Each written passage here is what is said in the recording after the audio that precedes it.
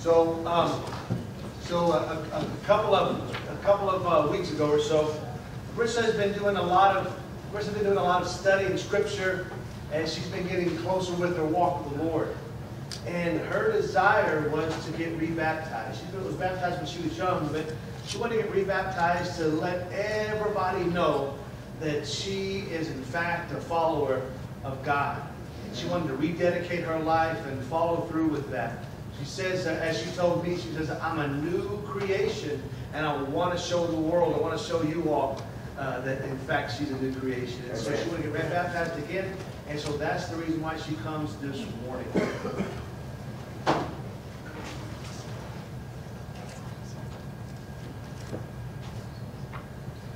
Marissa, do you give your life to Jesus Christ? I baptize you, my sister, Marissa Lewis, in the name of the Father, the Son, and the Holy Spirit. Amen.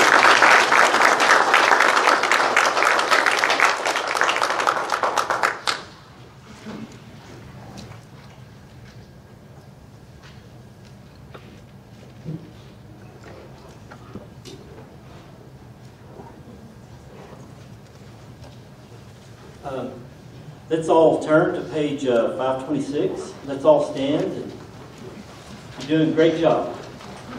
Wasn't that great? I'd love to see that difference.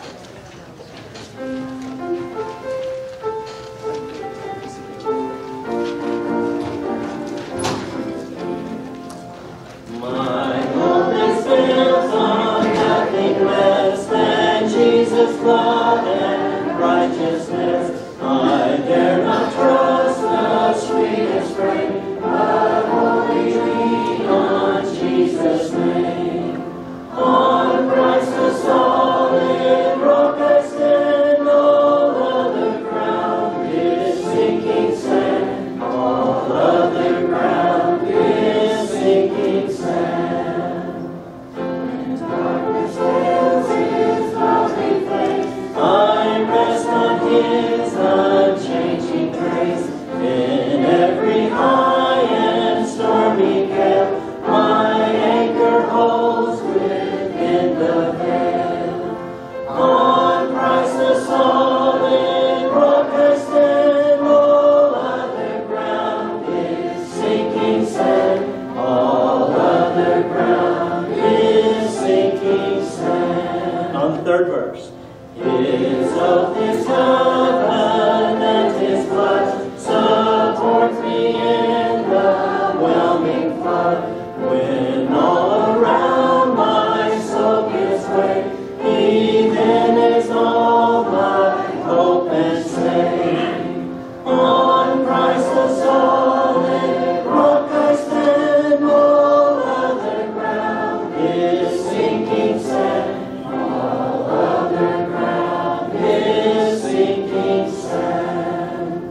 When He shall come with trumpet sound, oh, may I then in Him be found, dressed in His righteousness alone, faultless to stand before the throne. On Christ the solid rock I stand, all other ground is sinking sand. All other ground is sinking sand. Okay, maybe seated.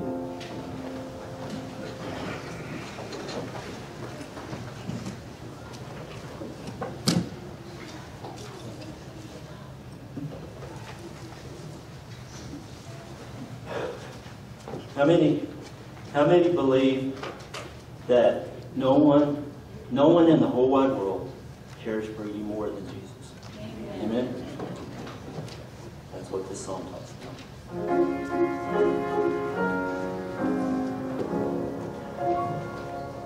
I would love to tell you what I think of Jesus, since I found in Him a friend so strong and true. I would tell you how He changed my life completely. He did something that other friend could do. No one ever cared for me like Jesus. There's no other friend so kind as He. No one else could take the sin and darkness from me. Oh, how much He cares for me. Amen. All my life was full of sin when Jesus found me. All my heart was full of misery and woe. Jesus placed His strong and loving arms around me, and He led me in the way I ought to go. No one ever cared for me like Jesus. There's no other friend so kind as He.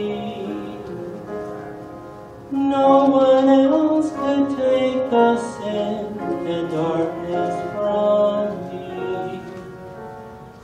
Oh, how much He cares for me. Every day He comes to me with new assurance. More and more I understand His words above.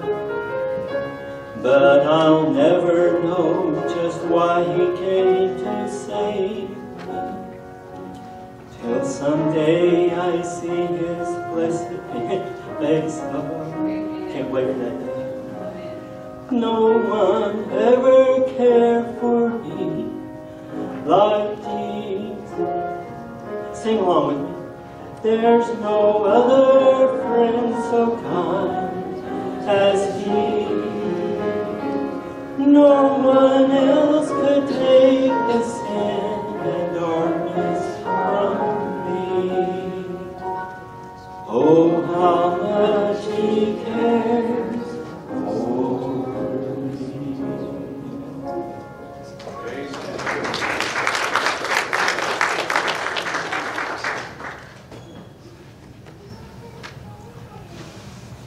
Amen. Amen. Open up your Bibles with me, please, this morning to Genesis, the first chapter. Genesis, the first chapter. God created for a purpose. Amen? God created for a purpose. It was not out of chaos. It was not as something that was out of order. But God created for a purpose. You see, when we read here in Scripture, when it says in the beginning that there was God, but before in the beginning, before time and space, before there was time and space, there was timeless, boundless, infinite Trinity. God the Father, God the Son, and God the Holy Spirit was here before the earth was formed. Amen. Before the earth was formed. And that's very important, and we'll talk about that in a little while. But all that we see today, you see when we talk about the creation, as the children during PBS and the bigger children, we talked about Destination Dig, and it was all about searching out for the truth. And we compared science to the Bible. And what we did is, what we find is, science proves the Bible's truth. And you don't have to be exclusively one for the other. A lot of times people think that, well, science is separate and the Bible is separate and they contradict and all these kind of things. But what we found out this last week, and what we're going to study a little about this morning, is actually science complements the Bible. Why? Because God created all things, including science. That's right. Amen. All right? That's right. So, science is His creation. What about history? History is here. And history, everything you know about history, you can thank God, because God created history. God created all things. As we open up the Bible this morning, and read directly from God's Word from Genesis, the first chapter, as this continues on what the children have been talking about at VBS. But God created all that we see, all that we study, all that we go towards, everything that we have, all points towards God. In the beginning, God. In your Bibles, the Genesis portion is not going to be up on the television screens behind me, so you'll need to rely upon your Bibles in front of you. I'll be reading it as well. In the beginning, you see, God created His earth for His glory. Let me say that again. God created His earth for His glory. Day one. There's 7 days that we're going to break down. You guys know this. We're going to go through this kind of rather quickly. But when you take a look at day one, God created day and night. Genesis 1 through 5 says this. I'm reading from the Christian Standard Bible right now for Genesis. It says, in the beginning, God created the heavens and the earth. Now, the earth was formless and empty. Darkness covered the surface of the watery depths, and the Spirit of God was hovering over the surface of the waters. Then God said, let there be light. And there was light. Verse 4, God saw that light was good, and God separated the light from the darkness. God called the light day, and the darkness He called night. There was evening, and then there was morning. One day. God created day and night. I want you to understand here is when we take a look at this, they all coincide with one another. You see, God in the very beginning, God created this world. God created the housing project, if you will. And then later on, God creates the inhabitants of this housing project, or of this project that we have. That's going to continue to fall over there. We've been fighting on that all week, so you can just ignore that, or I can have Kendall probably go ahead and take it down right now. So it kind of it's like a scab. You kind of keep picking at it, keep picking at it, and it kind of like drives you crazy. So yeah, we'll go ahead and we'll take that down. But for day one, God created day and night. Genesis 1 through 5. Day 2, God created seas and skies. Let's read here in verse 6 through 8. Then God said, let there be an expanse between the waters, separating water from water. Verse 7, so God made the expanse and separated the water under the expanse from the water above. So God made the expanse and separated the water under the expanse from the water above the expanse. And it was so. Verse 8, God called the expanse sky. Evening came, then morning, the second day. So day 1, God created day and night. Day 2, God created sea and sky. Day 3, God creates land and plants. Verses 9 through 13. And God said, let the water under the sky be gathered into one place, and let the dry land appear. And so it was.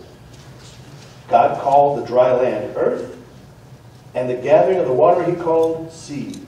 And God saw that it was good. Verse 11, then God said, let the earth produce vegetation, seed-bearing plants, and fruit trees on the earth bearing fruit with seed in it according to their kinds. And it was so. Verse 12, the earth produced vegetation, seed-bearing plants according to their kinds, and trees bearing fruit with seed, and it's according to their kinds. And God saw that it was good. And evening came, and morning came, the third day.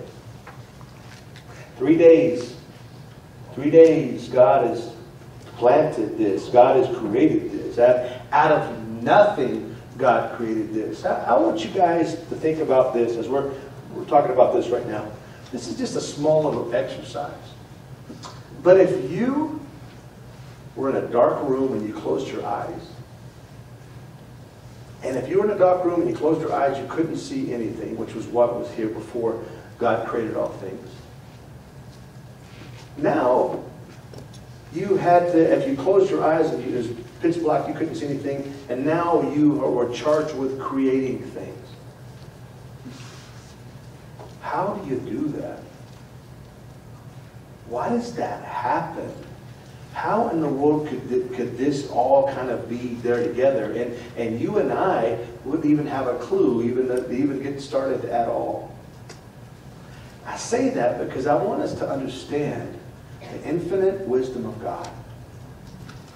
As God has created all these things, and He creates earth, I want to hit the pause button a second on this, and this is absolutely amazing. When you look at sheer science, God created our galaxy in this certain order around the sun that we gravitate around. Do you guys realize that if the earth was just a few degrees closer to the sun, that we would all burn up? Life would not exist upon this earth. If God had created our earth upon our orbit around the sun just a few degrees outside the orbit that we live in now, then we would all freeze to death. The waters would freeze, you and I would freeze. So the exact orbit that in which it occurs right now is the creation of God. God had a plan, a purpose. It, not by circumstances, not by happenstance. I do not believe in the Big Bang Theory that this is all circumstance and happenstance. I believe God created this. I think there's a created being. I was telling the church last night that if, you know, I heard this, this is not mine, I've heard this said many times before. But those that believe that something beautiful was created, you and I were created out of nothing, just by happenstance, by all the things aligning and that kind of stuff. Imagine this. Imagine a junkyard. The junkyard from here to I go home, there on the corner of Stiles and the Lovington Hobbs Highway. Imagine a tornado passes right through that junkyard. That's happened many times before, not necessarily that junkyard, but junkyards around the world. You've never seen a Ferrari car pop out on the other side. If you have, I want to know about it. I'll have to go to this junkyard. Not happening. Because chaos ensues, and for something to be that intelligently designed on the backside to happen, I think you have to have more faith in being an atheistic viewpoint than you do in a creator, personally. But can you imagine that? The heart beats inside of you right now, the world in which God has created right now. If it was just a few degrees one way or the other, life would not be sustainable upon this earth. That's amazing. You know what else is amazing to me is our human eye. The human eye, I don't know if you've ever studied the human eye, but it's so delicate. There's so many pieces to the human eye for you and I to see God's creation as we see it right now. And for that to be happenstance, circumstance, I don't get it. When I see a beautiful design, to me that points to the designer, the creator, God the Father. Amen? Let's continue on here in Scripture. In verse, in the fourth day, God created moon and stars. Verses 14 through 19.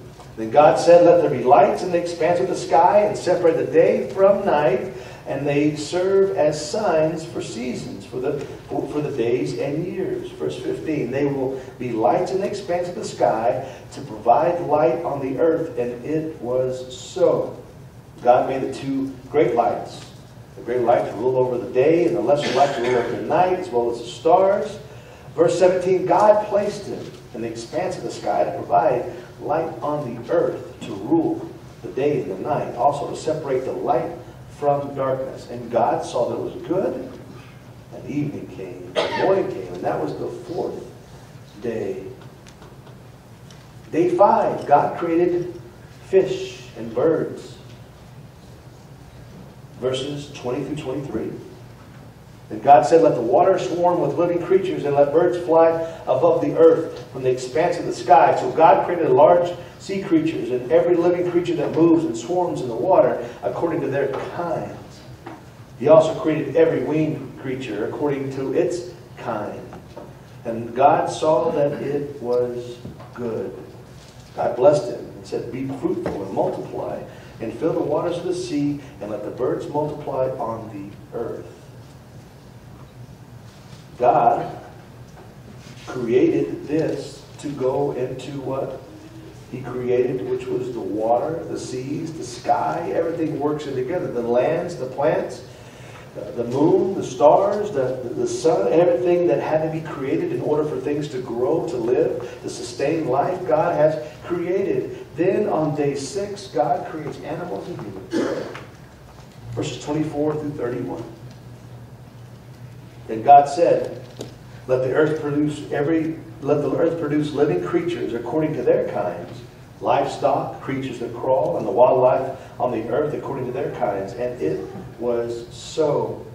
So God made the wildlife on the earth according to their kinds, the livestock according to their kinds, and the creatures that crawl on the ground according to their kinds. And God saw that it was good. Verse 26. Then God said, let us. Who's us? We just determined that earlier. That God, the Holy Spirit, Jesus was here before the earth was formed. Let us make man in our image, according to our likeness. They will rule over the fish of the sea, the birds of the skies, and the livestock, and the whole earth, and the creatures that crawl on the earth. Verse 27, so God created man in his own image. He created him in the image of God. And he created them male and female. Ladies and gentlemen, you and I are created in the image of God. You and I are created wonderful, beautifully made. We're made by our Creator. Now, what does that mean to us? Well, let's just make that real personal. Ladies and gentlemen, sometimes many of us hate ourselves. We don't like ourselves. You look in the mirror, you see all the flaws, you see all the things that you like to change, and some things are good to change. Losing a little weight, there's nothing wrong with that, that's a good thing. Being more active and healthy, those kind of things, that's a good thing. But sometimes when you look in the mirror and you just don't like the person that's living inside that body, that shell, that's a wrong thing.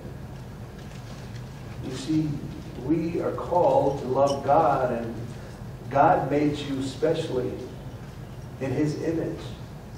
And so we have to love who you are. Not in a boastful and pride way, in a way in humility, but you love who God created you to be. And that's a hard thing for some of us to do, because we are critical by nature, especially to ourselves. We'll tear ourselves down. But God made you in his image. Continuing on verse 28, God blessed them, and God said to them, be fruitful and multiply, fill the earth and subdue it. Rule the fish of the sea, the birds of the sky, and every creature that crawls on the earth. God also said, look, I have given you every seed-bearing plant on the surface and on the entire earth, and every tree whose fruit contains seed. This will be food for you. For all the wildlife of the earth, for every bird of the sky, and for every creature that crawls on the earth, everything having the breath of life, I have given every green plant and food. And it was so. Verse 31, God saw all that he had made, and it was very good indeed. Evening came and morning came, and it was the sixth day. You see, ladies and gentlemen, God's design was intentional. This didn't catch him by surprise. And so if he created all this in such an orderly fashion, it shouldn't come to any surprise to us that nothing catches God off guard or by surprise. Everything lines up with what God has already foreseen. He knows what's going on. When things happen in your life, God knows what's going on. He knew it even before you did. You see, everything that takes place upon this earth, God sees in advance. God knows. He knows what you're going to go through. We're going to read a little bit later on about how even when you go through heartache and turmoil and despair, God's still there. But I want us to focus in on this. God created everything for the good. He created this world for the good, for you and I to have, to enjoy. And what happens? We mess it up. We mess it up. How do we mess it up? Because just like anything else, as long as things are going good in your life, hey, you got things rolling around in your life, everything's perfect, and God provided this beautiful earth with all these beautiful colors and all the things that you have, and then all of a sudden things going good, and when things are going good, you kind of seem to sometimes walk away from God because you forget the goodness of God. Have you noticed that whenever you're down and out and something really smacks you right in the mouth, that's when you rely upon God or you run away from God?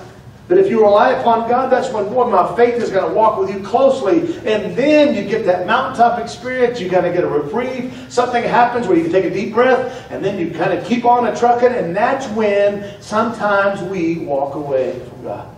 That's right. We forget about His goodness. Right. That's a problem. That's a problem. That's exactly what takes place here in Genesis. If you'll flip over with me, please, to Genesis, the 6th chapter. We see here, God created these things for His children. God created it for all these wonderful things for us to enjoy, to have, to love, to be able to, the rich fruits and vegetables, all the things, the animals to look at. It was such a nice place. And then we walk away from God. But isn't that human nature, it seems like? That we walk away from God. And then we read here in Genesis, the 6th, I'm getting ahead of myself. Flip over with me to Hebrews, the 11th chapter. Hebrews, the 11th chapter. You see, God created His earth for His glory, and God created everything for His purpose. Hebrews, the 11th chapter, verses 1, 2, and 3 says this. Now faith is confidence in what we hope for and the assurance about what we do not see. This is what the ancients were commended for. Verse 3 is what we're going to key in on here this morning. By faith, we understand that the universe was formed at God's command, so that what is seen was not made out of what was visible.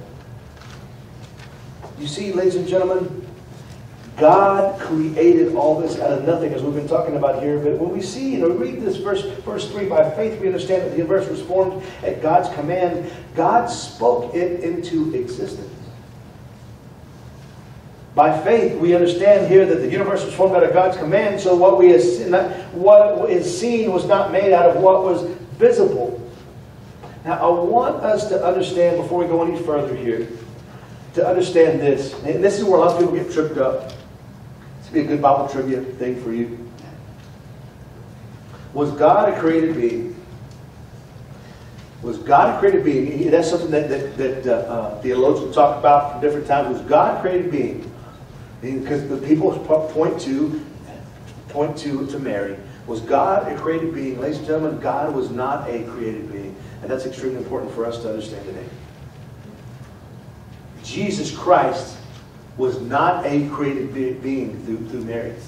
Yes, He was born through Mary, but He was not a created being. If He was a created being, then something that would be created, He would be no different than you and I today. That's the extreme importance. If God was a created being, if Jesus Christ was a created being through Mary, He would just be just like you and I. Jesus Christ existed before the earth was here. Amen. It's extremely important for you to understand that, because that's one of those things that people talk about all the time. And this is a hotly contested issue, but it shouldn't be. Because when we read over there in Genesis 1, you talked about the Trinity. The Trinity was there in the beginning. When God's talking about that, He's talking about the Trinity. If He's talking about the Trinity, then Jesus Christ was not created in the New Testament. He existed before the world began. Amen. There's some religions out there that get those things flipped. When they get those things flipped, they speak about Jesus in error. Jesus, fully God, fully man. Jesus existed before the earth was formed. Very important that you understand that, Bethel. The people on earth, just like I was talking about a while ago, the people on earth, they walked away from God. Life was good and they walked away from God. In Genesis 6 and Genesis 7, it talks about about the people turned their backs on God. They sinned against God. They went away from God because they thought that they had it all. They did not need God anymore. Does that ring a bell? That's right. People walking away from God didn't think that there's a need for God anymore. Think about this. In the world that we live in today, there's no need to go to church. There's no need to read the Bible. There's no need to follow God. I don't even believe that stuff anyway. There's no need. There's no need. There's no need. That's the sentiment in the world in which you and I live in today. This is not the first time. When you read Genesis 6 and Genesis 7, the same exact thing took place. There was no need. There was no need to follow God. God, when we read Genesis 6 and 7, God gets irritated at that. He gets angry at that. He gets angry because the people that He made to commune with Him fallen away and decided to follow their own interests, their own desires, their own gods, their own lifestyles. I'm going to do what is good for me. And then God gets angry. God gets angry and decides that He's going to wipe mankind from the face of the earth. The very thing that He created. Think about that. As God had put in the time and the effort, and as He put all this stuff into creating the earth, praise God that that Jesus was already there, part of the Trinity. If not, you and I wouldn't have any hope for today. But then what takes place? The flood takes place. Noah and his descendants were spared. We talked about that this week in Vacation Bible School. And as Noah and his descendants were spared, and they populated the world, and then you and I are the repopulation, reboot, if you will, from that time. And then they decided to walk with God again. They saw that the need to walk with God again was good. You see, they had a catastrophe happen in their life, and then all of a sudden we're going to get right with God. We're going to walk with God. Life is good. Ring a bell? And then life was good for a long period of time, and then, hey, I don't have time for that. Let me go do my thing. Leave me alone. God, I don't need you. Leave me alone. And then, flip over with me, please, to Jeremiah, the 29th chapter. Jeremiah 29. What takes place here is they walked away from God. God's chosen people, once again, you see they were destroyed by water the first time, and then they came back and they walking with God, and they decided to get away from God again, and God gives them chance after chance after chance, and says, hey, you guys need to turn back to me. And they said, we got this. I'd rather go hunting and fishing on Sundays. I don't need to spend time with you, God. I can go and do my hobbies on Sundays. I don't need to spend time with you, God. I can go, hey, God, I can follow you when I'm hunting arrowheads in the middle of nowhere. I don't need to hang out with you, God. I don't need to learn more. I know all about you. I don't need to spend time underneath a Bible-believing teacher. I don't need to go to Sunday school. I don't need to go to church. I don't need to do all that stuff. I don't need that, God. I'm good. Me and you are like this. The whole time you're drifting away from God, and you don't even know it. And you're drifting, and pretty soon you're so far away, you say, God, I'm good, I'm good, I'm good, I'm good. And you drift off. And if you were a believer to begin with, you backslid. And that's tough. God's not good with that. If you didn't know Him to begin with, then you were a false convert, and you walked away because you didn't know.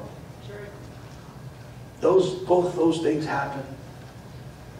And as that happens, we allow stuff in our world and our lives and that kind of stuff now to continue to get in the way, get in the way, get in the way. And so God sends in the Old Testament, God sends here prophet after prophet to tell the people, to beg the people, to cry out to the people. And he said, tell the people, repent, turn from your wicked ways. And they all said, you don't understand.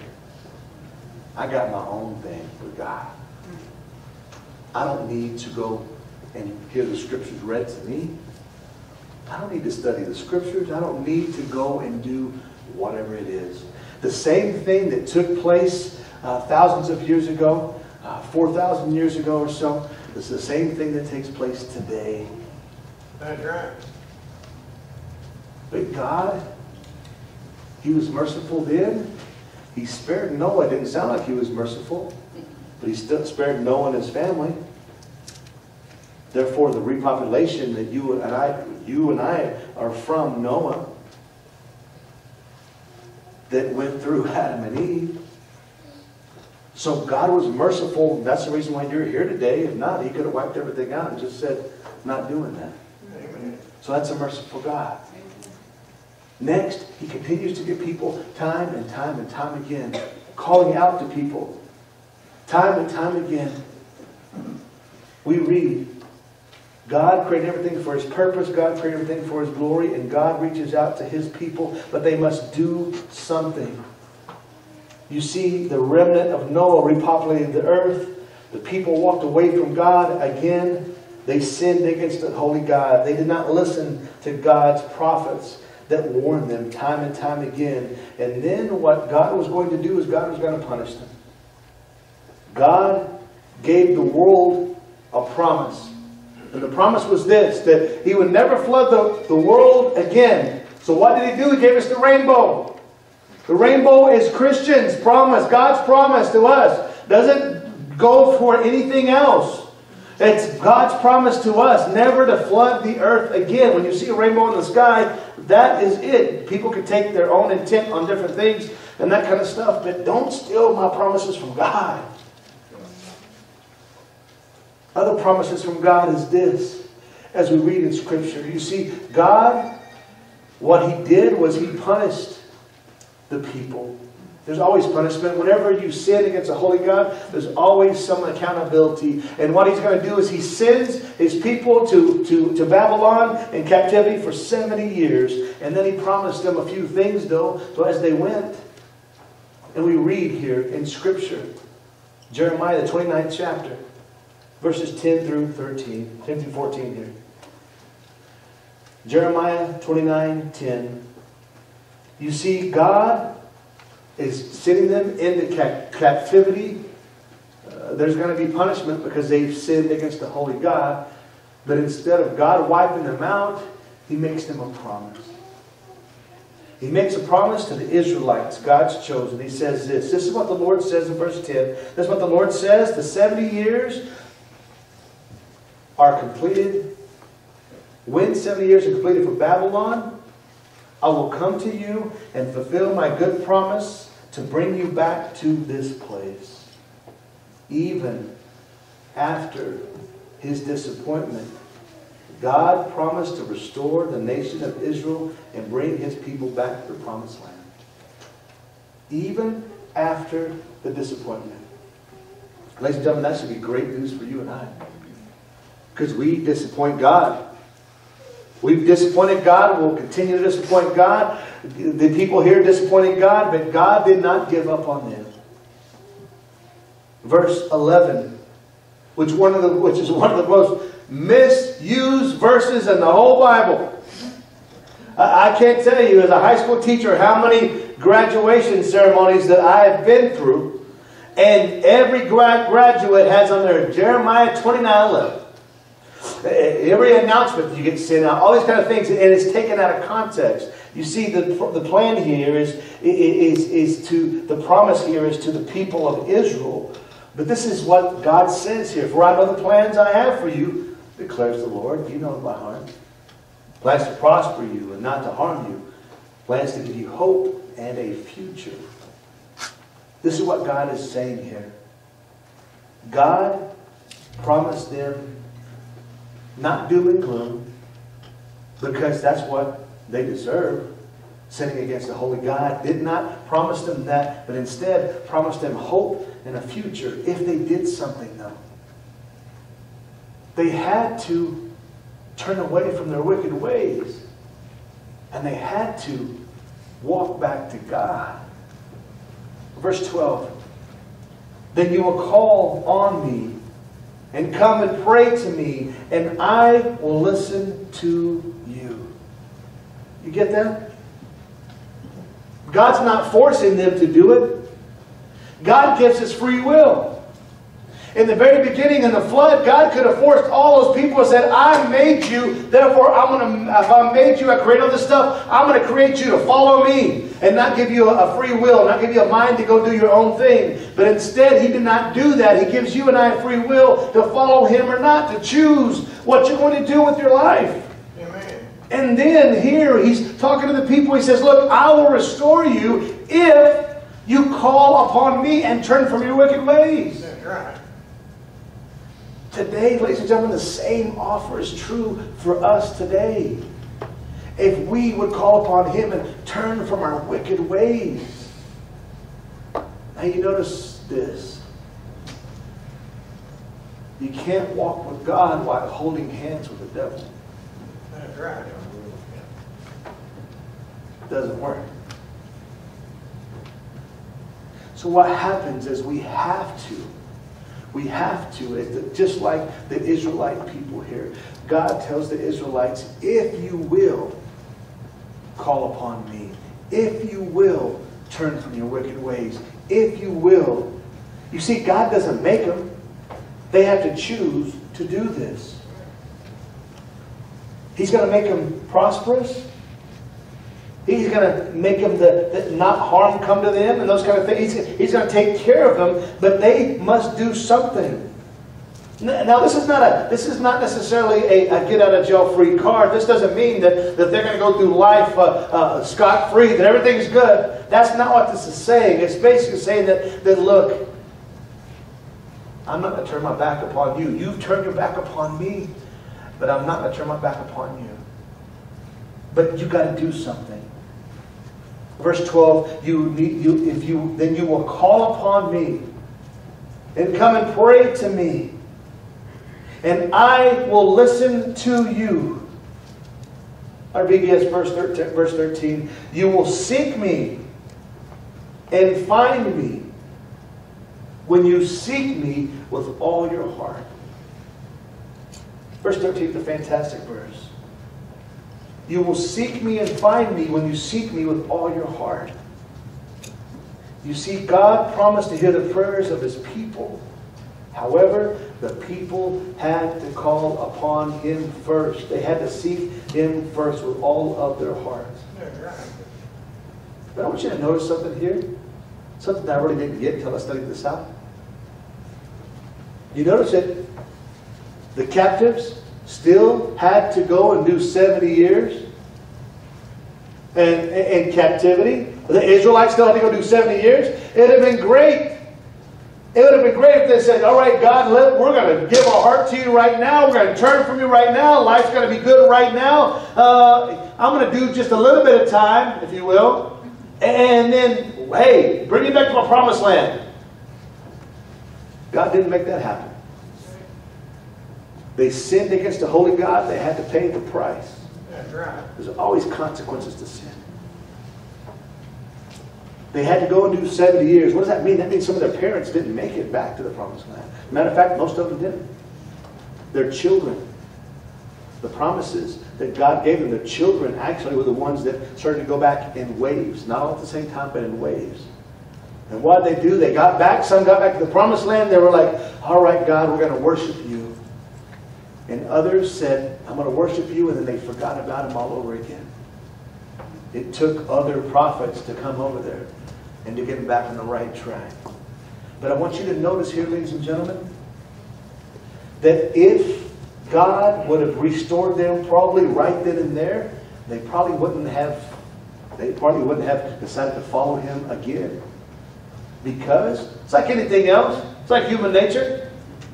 When you were a kid and your mom and dad told you don't do something, well, depending upon the severity, if they told you not to do something, that's how much you thought about that. If they said, I know for me, well, I never got time out. There was not such a thing when I was a kid, no timeouts. You know, that's a new thing.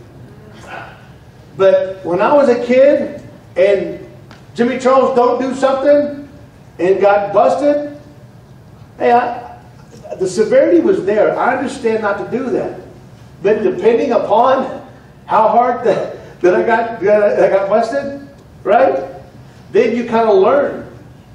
But imagine this, the same thing, is it not the same thing with us today? It was the promised land had to go, the people had to go for 70 years before they came back. But what about us today? You and I still have to do that same thing. Sometimes God allows us to go through the wilderness. Sometimes God allows us to go through heartache and turmoil. Understand that God did not say, hey, okay, you guys are going to repent right now, and I'm going to go ahead and bring you back 7 hours later. It doesn't happen that way. 70 years. So when you and I go through our wilderness, sometimes it's God allowing us to do that because we have done something that we shouldn't have done.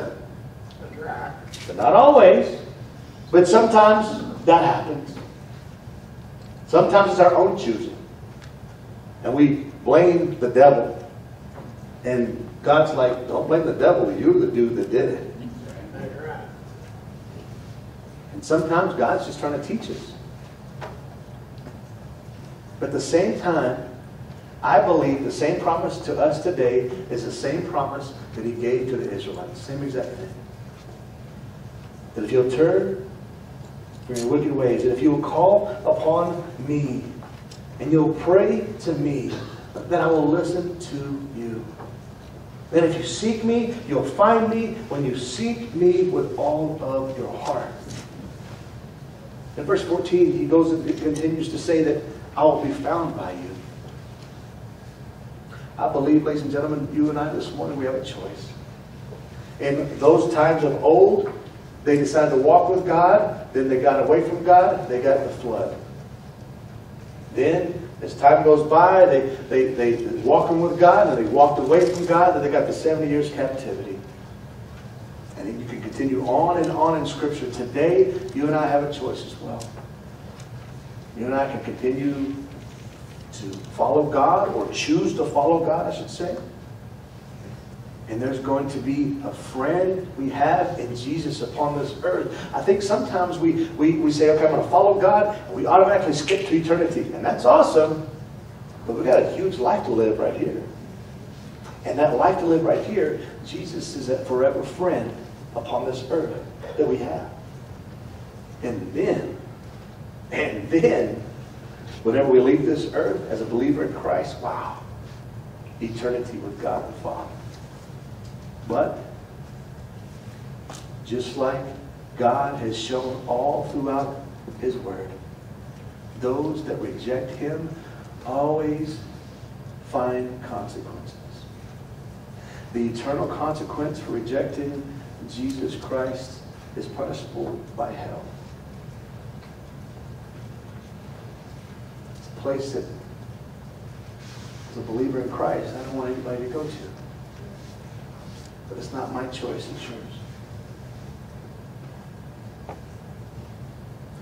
So we have to decide, just like the men of old, what are we going to do? Are we going to decide to follow God and walk with God, or walk away with God? It's our choice. God created you for a purpose. It's more than stand.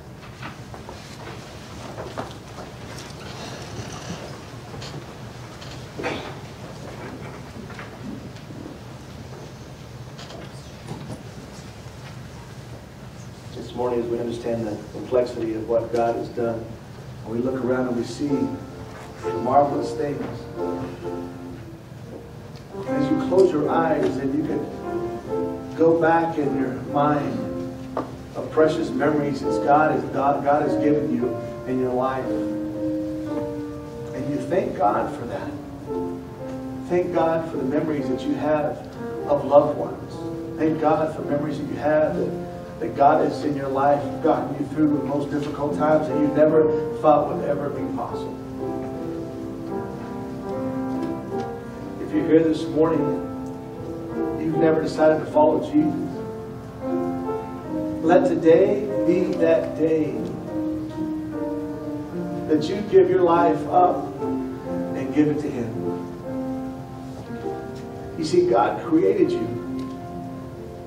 If He created you, don't you know that He loves you so much? You know, some of us, we need to rededicate our lives to God because we've been walking away. We walked away and we said, I don't need this. I don't need you, God. I don't need you here. I don't need you here. But the reality is we need Him. Each and every day we need Him. If Bethel's where you need to call church home, you come. The altars are open for you to pray. You be obedient right now to God as we sing.